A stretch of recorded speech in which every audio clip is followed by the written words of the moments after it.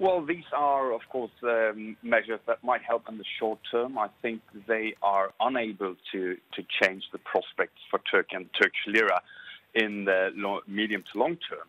I think the question one has to ask himself as an investor is whether this is, or to which degree this is a story, an idiosyncratic story about Turkey, about the mother of all EM sins here, meaning a rapid build-up in external debt, or whether the Turkish turmoil is telling us something broader, something more systemic. I think our belief is that the latter is the case, meaning that the problems Turkey has today is primarily a reflection of the global liquidity tide turning, primarily, of course, of the fact that US dollar liquidity is drying up. This is a big problem for a lot of emerging market economies, and clearly Turkey, being one of the weakest links, is the first to be hit.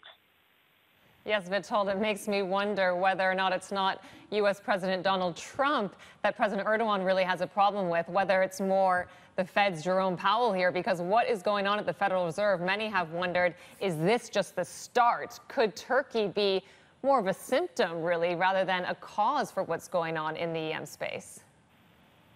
Absolutely right, Nancy, and we have the same view here, because the tragedy for a lot of emerging market economies is really that they are not defining their own monetary policy. Their monetary policy is to a large degree being defined in Washington. And this is, of course, a problem when you, at the same time, you have what we would call a kind of disruptive divergence when it comes to the economic destiny of the major regions in the global economy, meaning the U.S. doing well, U.S. growth holding up well, where at the same time we are seeing weakness in other regions, first and foremost in China. The net result of this is, of course, dollar strength. And we think that the dollar is absolutely key in defining the global monetary conditions going forward, and therefore, of course, also what will happen with the emerging markets, with the broader emerging market space. And since we expect the dollar to continue to strengthen, we do not think that Turkey's problems stop here with a few short-term measures by the central bank. Witold, it's interesting because we did see the Bank Indonesia hike rates. I think just last week that would not have been the consensus expectation there, considering the path they've already been down. Now I'm reading some chatter here on Dow Jones that some are anticipating that the India central bank could move to support the rupee, which did earlier hit a record low. Is it your expectation that other central banks in emerging markets will now have to take on a more tightening bias? Absolutely, and ultimately I think the Turkish central bank will have to do something as well, especially if they want to avoid having the IMF walking through the door, and I think Mr. Erdogan clearly wants to avoid that.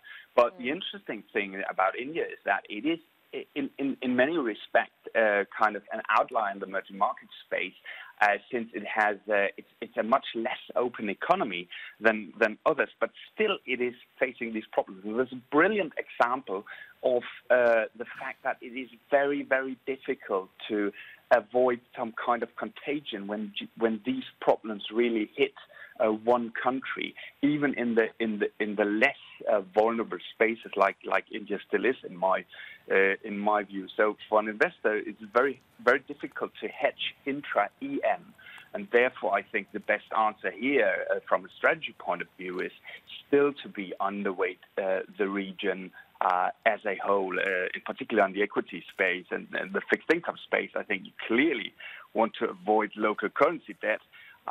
But we have seen the recent weeks that even hard currency debt is not shielded from these problems. Hey everybody, it's Hadley Gamble from our new CNBC Middle East Bureau in Abu Dhabi. Thanks for stopping by. Now, to watch more, you can try one of the videos that just popped up on your screen. And don't forget to subscribe.